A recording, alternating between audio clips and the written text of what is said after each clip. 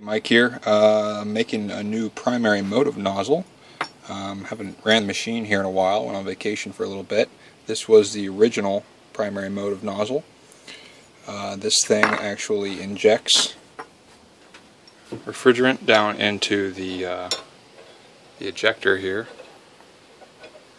which is this assembly here. So the tip's actually pointing right into the throat, actually a little bit past the horizon of the throat into the mixing chamber here. Had good success with it. I've seen pressure differences as high as 10 psi. I don't know how good that is for an ejector system, but you know, I'm operating at about 250 psi on the high side, say about 90 pounds on the low side, and then about 100 pounds on my medium pressure here. So doing about 10 psi of compression.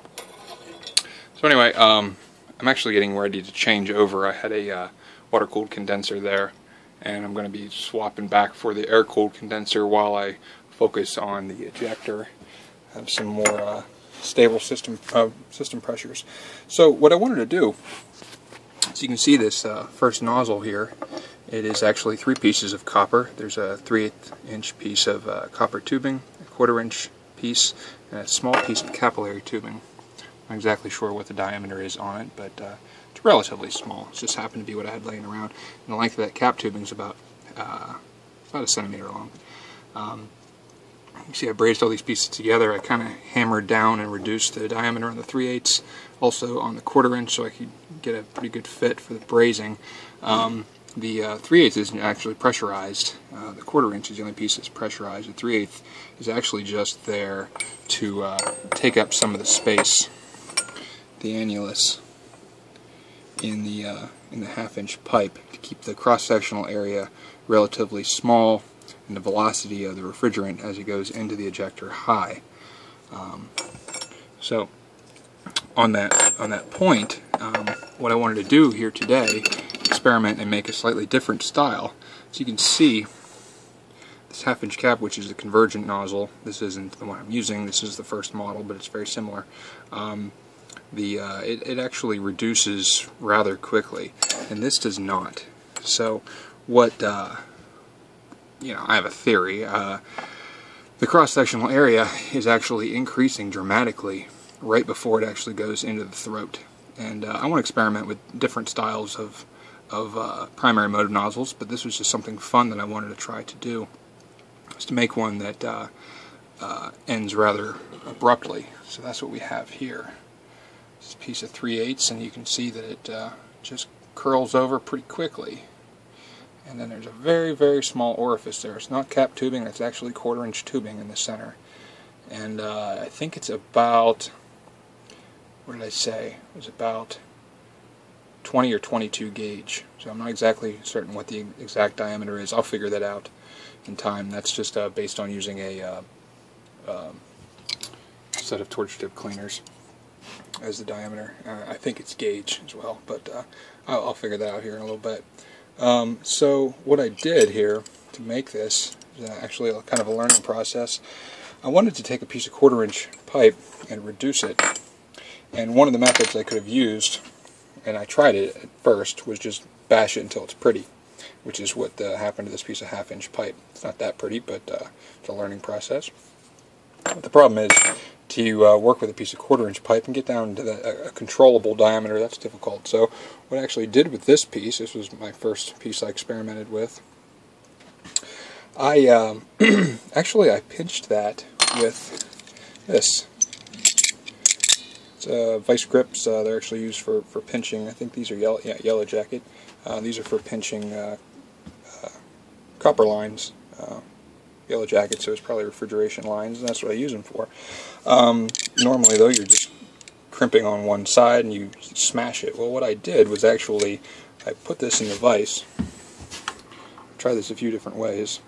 Clamp this in the vise, and then put the 1/4 inch pipe down in the throat right there at the bottom, and then just set it so that I just crimp it ever so slightly, and then open it up, turn the pipe, and crimp again, and just keep working that as I spin the pipe around, and then, you know, close it down, go a little tighter, spin, spin, spin, tight, tight, tight, spin, spin, spin. Anyway, was able to get that. There you can see it. pretty small. Now the other thing I wanted to do, I didn't want to just reduce the diameter, but I actually wanted to also taper the divergent nozzle a little bit. And the reason for that is I want to make sure that the refrigerant stream that exits isn't too turbulent coming out. I want to make sure it's good and linear as it crosses the horizon into the throat mixing region of the ejector. Easier said than done. Actually, I did reduce this one a little bit, but it's nowhere close, because the final exit I wanted it to be, maybe 3 times the throat diameter or something like that. So it wasn't going to work. I think what I might do later on is take a piece of larger bore capillary tubing and restrict it a little bit at one point, and that'll help me get a little closer to the shape that I desired. This doesn't really help too much, but this was a piece that I reduced the end. But that is essentially what's in the end of the piece that I'm working with now. I reduced a piece 1/4 inch like that, and then I hacked off a little bit of the end. So doesn't come to a point, it actually comes to a point and then tapers out slightly. And I took a piece, this is an experimental piece, a piece of 3/8, and I reduced it a bit, and then cut it off, slid the 1/4 inch up inside until it was pretty close, and then very carefully tried to braze the seam without plugging up. This won't focus. Without plugging up the orifice, which is difficult. I ended up actually kind of cleaning it out a little bit with a torch tip cleaner until I could blow a stream of fluid through it that was relatively straight. So I'm actually getting ready to try this out. I got to put the system back together. The one thing I didn't like about the first primary mode of nozzle, and I might have to rely on this, I used a compression fitting. Now, the problem is, and I've talked about this previously, is once that ferrule goes on there, it ain't going to move. It's pretty well clamped into that brass, or that copper there, and it's not going to slide anymore. I don't know of any way to make it move, because I'd like to actually be able to change the depth down in there.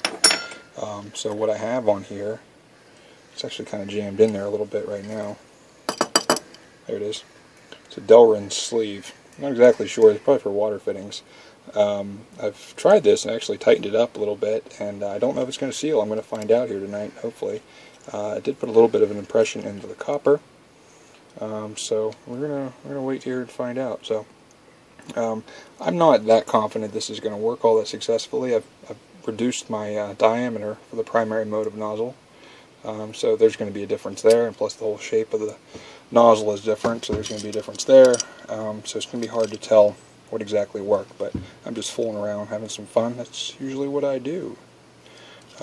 What I may end up doing here in the future is making something a little more similar to this, in that it uses capillary tubing, but I will try to end it more abruptly, like this piece here, having a small tip like that, extending out through, and extending beyond the horizon of the throat into the mixing chamber, mixing area.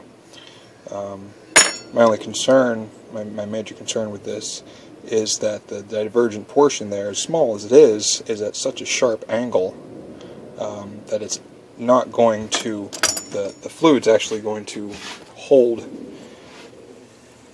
Imagine if it was like that. It's actually going to kind of hold to the inside wall and expand rapidly, and maybe it won't inject as well into the throat. It's hard to tell. I'm not going to actually be able to know exactly what's going on in there. I just have to infer. But even if this method doesn't work out that well, or if over time the liquid actually erodes the orifice open, which is, I think, a possibility. That's a nice view there. Yeah, I'll definitely learn something from working with copper like this. It's tedious, but it can be enjoyable, and these methods can be applied to future issues. So, anyway, thanks for watching.